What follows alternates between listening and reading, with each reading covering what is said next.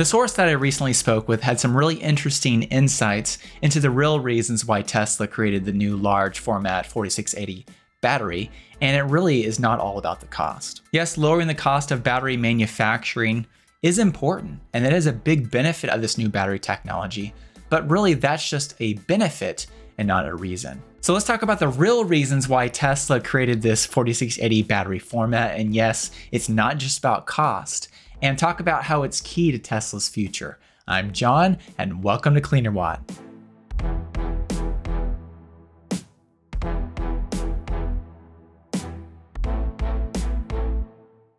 Elon Musk and Tesla definitely appear confident that their approach in the 4680 battery is going to be a key piece of transitioning the world to sustainable energy. And as Elon Musk mentioned in Tesla's Q2 2022 conference call, quote, "Is some breakthrough needed in battery technology for the world to transition to sustainability? The answer is no.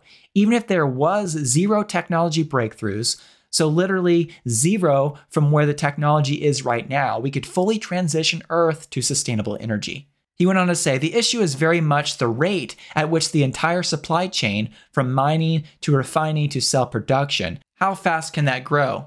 The faster it grows, the faster we transition to a sustainable energy economy." Now, if you remember when you go back to Battery Day, Tesla put up this slide and talked about some of the benefits of this new battery technology, and not only the technology itself, but also the manufacturing, the way they were going to manufacture these batteries. And they talked about the potential for a huge range increase, a reduction in the amount of dollars that it costs per kilowatt hour for these batteries, and also a decrease in the investment per gigawatt hour for building out these factories and making these batteries. However, if you paid attention to the beginning parts of the Battery Day presentation, you may already be aware of this, but the real reason why the 4680 batteries exist comes down to the massive scale that is needed to actually transition the world to sustainable energy. And the 4680 battery is the key to making this a reality. According to Tesla's estimations that they shared at Battery Day, in order to transition all transportation to 100% electric, that would require around 10 terawatt hours of batteries per year. In addition, when it comes to the energy side of the equation, Tesla also estimated that would take around 10 terawatt hours of battery production per year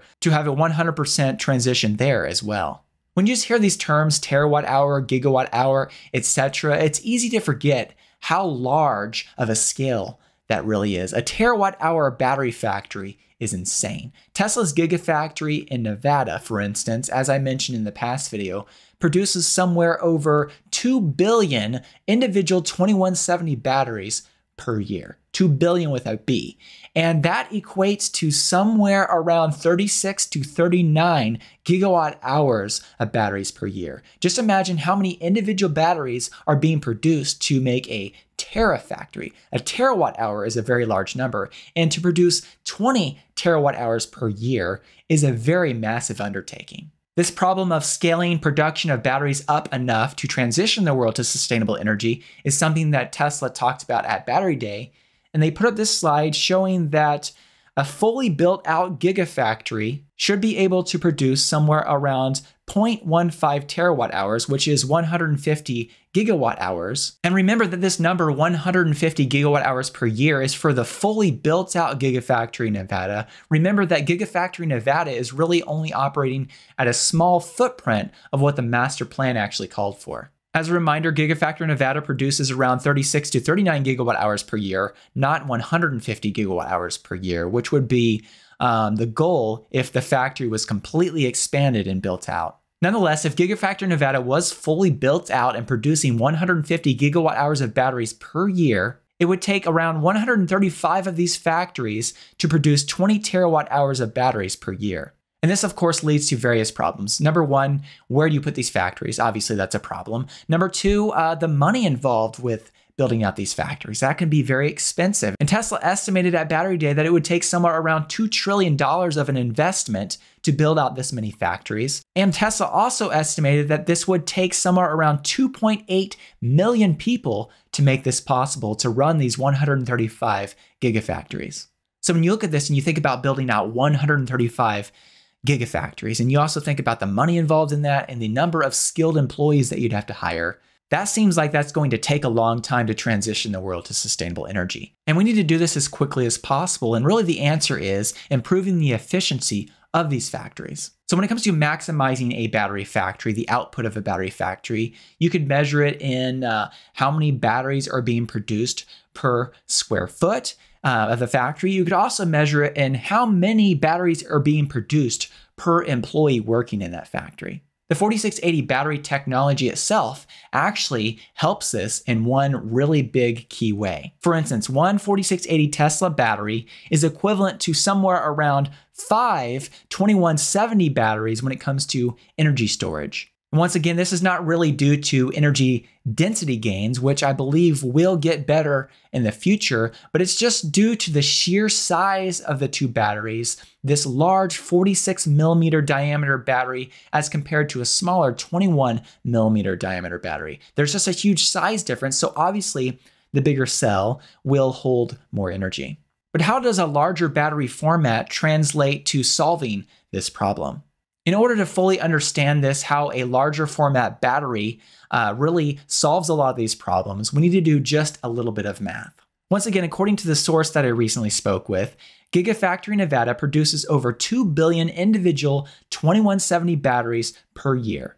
That source also mentioned that each individual 2170 battery that is being produced at Gigafactory Nevada has an energy storage capacity of around 18.4 watt hours. So just to use a round number, if you multiply 2 billion individual batteries times 18.4 watt hours, that gives you an output of around 36.8 gigawatt hours of batteries, once again representing annual output. Now when it comes to the energy capacity of the 4680 battery, Jordan from the Limiting Factor on YouTube recently did a teardown of a 4680 battery, and according to the estimates in that video, the 4680 battery has an energy capacity somewhere around 96 to 99 watt hours per battery. So if you do that same math and you take 2 billion individual 4680 batteries and you multiply that by 96 watt hours, that gives you somewhere around 192 gigawatt hours of battery capacity, once again producing the same amount of battery cells. So boom, just like magic, just by switching to a larger battery form factor,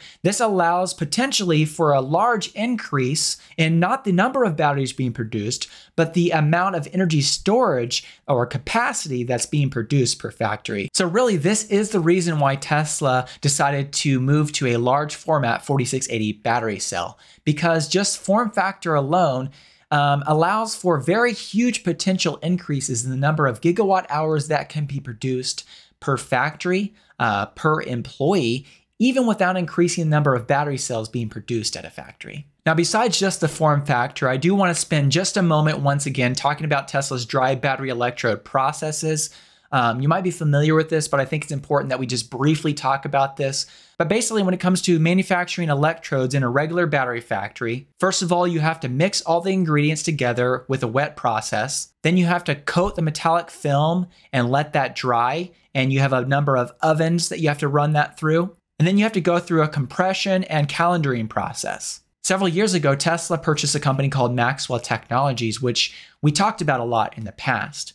And one of the key reasons why they bought this company came down to some of their knowledge about building these electrodes with a dry process instead of a wet process.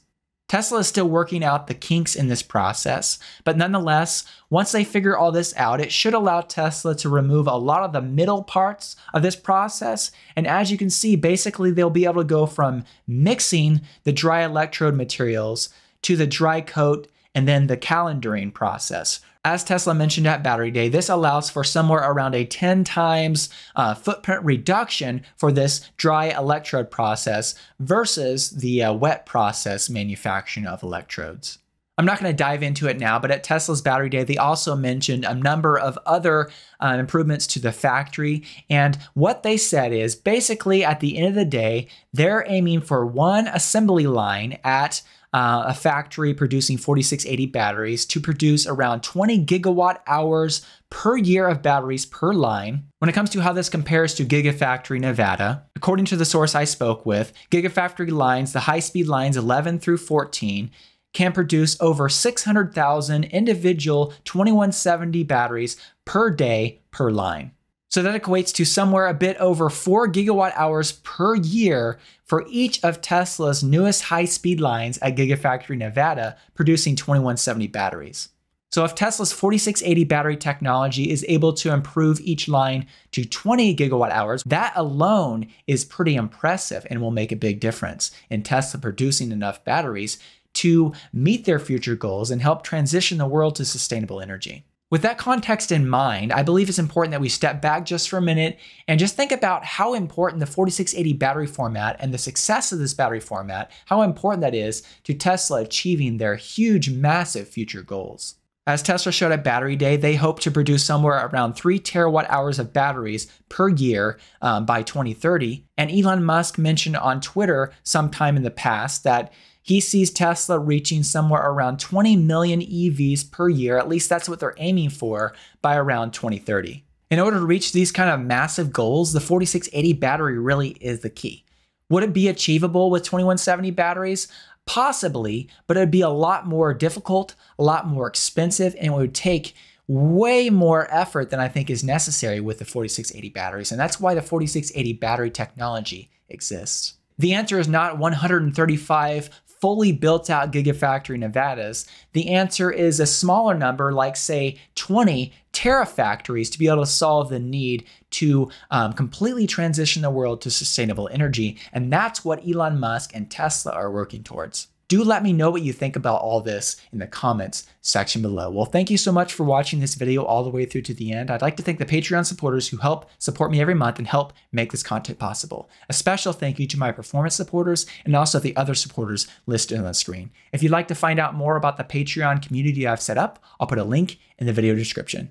Thank you so much.